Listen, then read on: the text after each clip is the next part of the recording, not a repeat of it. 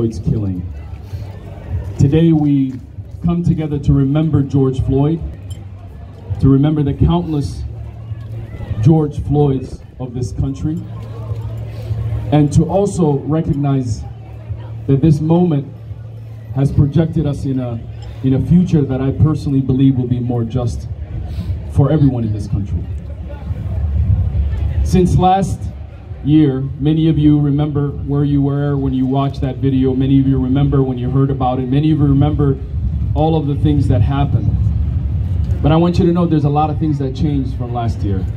The first and most important thing was the world reacted. Not just Minnesota, the world reacted. The world reacted for the first time in a meaningful way toward rejecting police and state violence against people of color, no matter where they live in this world. That was something that changed fundamentally. We also saw for the first time a change that is still perpetuating today, a change in many industries, where for the first time we saw corporations putting out statements of supporting Black lives. We saw for the first time, maybe even in Hollywood, you may have even noticed in your Netflix, there was a black shows and black-led shows that you saw. All of that and many more happened because of this moment, of this brutality that happened right here on 38th in Chicago. That is one of the most powerful things that many of us who are living in this moment don't realize. But this day last year and the life lost on this street has fundamentally changed who we are. We have changed for the better. When Daunte Wright was killed, it wasn't minutes. People came out to the streets. When Dalal Eid was killed 6 blocks from here, it was minutes people showed up. And for the first time, even the media started to question the narrative of the police because they lie. They've historically lied about what happens to people of color when the police kill them. Just like Ronald Green, they lied for 2 years to that family about the manner that Ronald Green was killed. And that is still happening today. So I personally believe we have changed and the world has changed, but there's still a lot of parts of this country that hasn't changed. In fact, the most important aspect of change that we have been waiting for hasn't happened.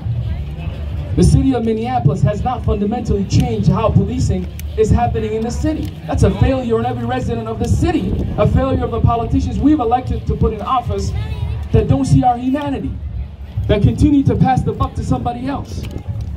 It's the state of Minnesota, the state that has killed George Floyd, that still has not passed a single meaning policy in the state legislature. I want you to know when COVID came, there was nobody offering sympathies. Everybody wanted a solution. Everybody wanted a solution. People wanted a vaccine. People wanted to end this.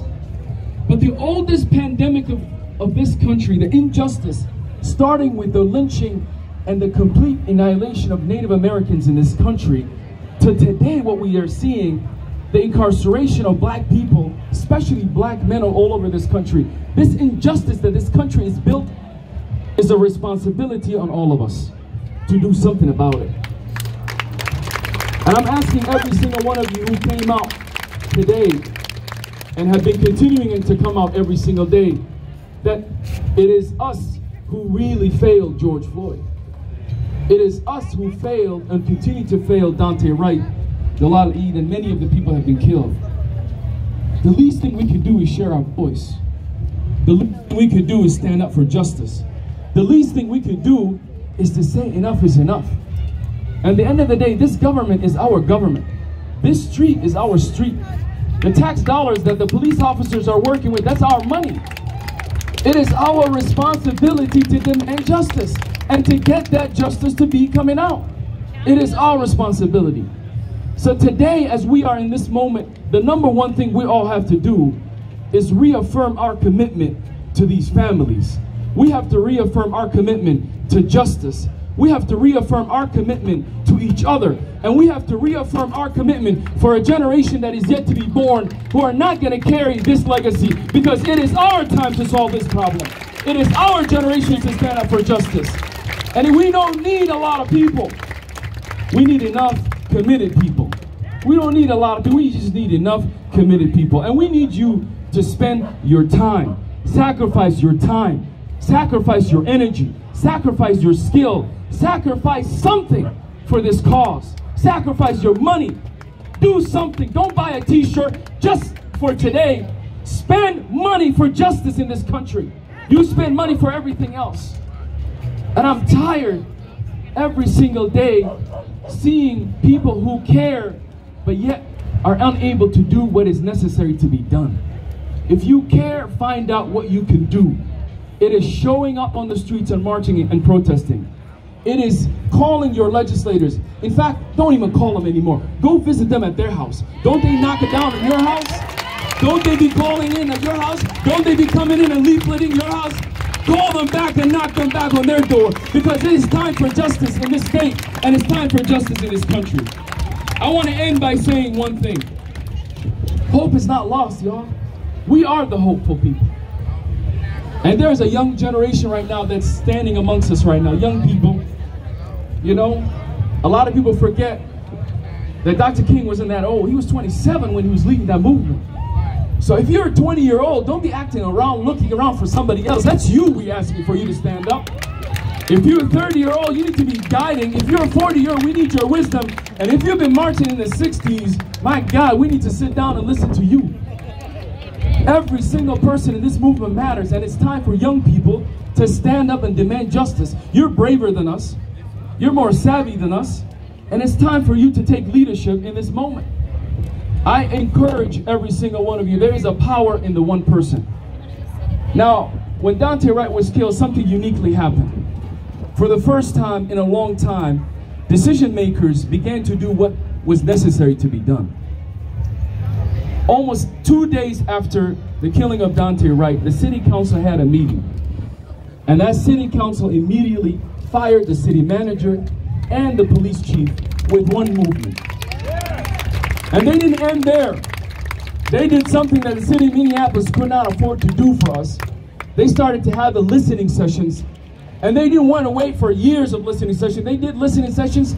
And a couple of Saturdays ago, Brooklyn Center enacted a resolution, a framework to fundamentally change public safety in that city. That happened right here in our own community. But the reason why it happened is really what I personally feel is hopeful, but also a little bit sad. The decision makers were 3 black people who led the city of Brooklyn Center to make that decision. The mayor, who is black, Mayor Mike Elliott, and 2 strong African-American women, city council women, who made that decision for all of us and began to shine a little bit of light of justice inside this state. And so we have a lot going right now in this summer. So I'm going to ask every one of you to do one thing. This summer is going to be a hot summer in Minnesota, not because of the weather, but because of us. Until we get justice for George Floyd and all the families, and until we pass meaningful legislations, it is time for you to make a sacrifice this year to make sure that that Capitol building in St. Paul is decorated with your body, is decorated with your mind, is decorated with your voice, is decorated. And I want every single one of us across this state to be putting a lawn chair in front of those legislators until we get justice. It is time for this state to lead the nation in justice. It is time for the good people of this city to do that. And I'll end by saying this one thing. I don't believe the murder of George Floyd happened by accident. I personally believe that God put a burden on this community, a burden that the rest of the nation could not bear. And there is something uniquely that God sees in the community here in Minnesota. There is something unique in us. There's something unique in the black bodies, the indigenous bodies, the white people of this state. There's something in us that in all of the country, this moment happened here because it is us of this great state of Minnesota that are going to lead the nation toward a just moment. We're going to lead the nation to a more just society. We're going to lead the nation to recognize the humanity of black people. We're going to lead the nation for the first time to see that police officers are not above the law. And for the first time, neighbors will look at each other and say, enough is enough. It is our time. So I end by this. I made a promise to these families. They shouldn't be coming out here every single day demanding justice. It is on us. It is on us. And so therefore, we must ensure and demand justice by any means necessary.